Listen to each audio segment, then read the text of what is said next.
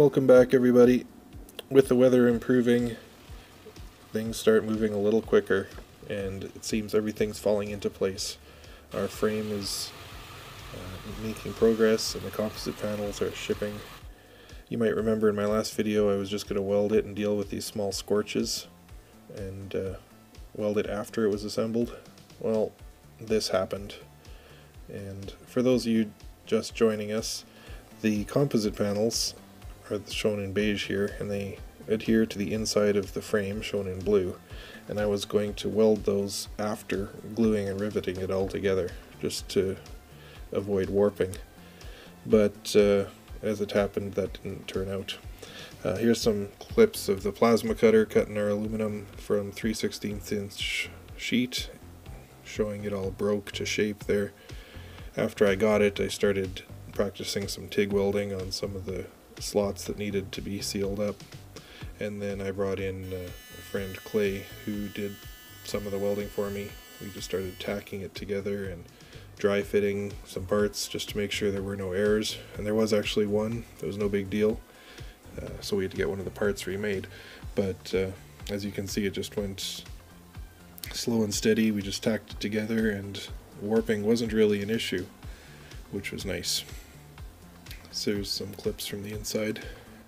We had to learn some TIG acrobatics to get some of it done, but no big deal. There's a shot of Matt. Really appreciate all the hard work he put in. I think I'm going to leave all these TIG welds exposed, or rather, I'm going to leave them. I'm not going to grind them off on the outside. The inside, I've smoothed all the welds in preparation for the panels adhering to them. And then I've scuffed up the whole inside surface where the panels are going to be bonded, just to promote that bonding action. And here's a clip of what it looks like now. I've got my 100% Chinesium light bar. Some more shots of some of these welds. I think I'm just going to leave them. Put a coat of paint over it, it'll look sharp. View of the inside all scuffed up. We're actually getting our composite panels later today, so that's exciting. We'll get some of those put in and get a feel for it.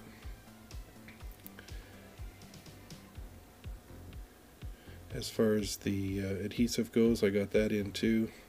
Everybody's favorite Sikaflex 252, and I'm using the 206 primer. And a big shout out to Regan for borrowing me this Milwaukee adhesive gun. It's going to save a lot of blisters.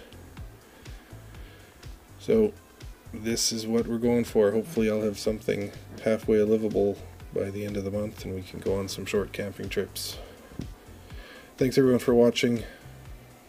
We'll see you next time.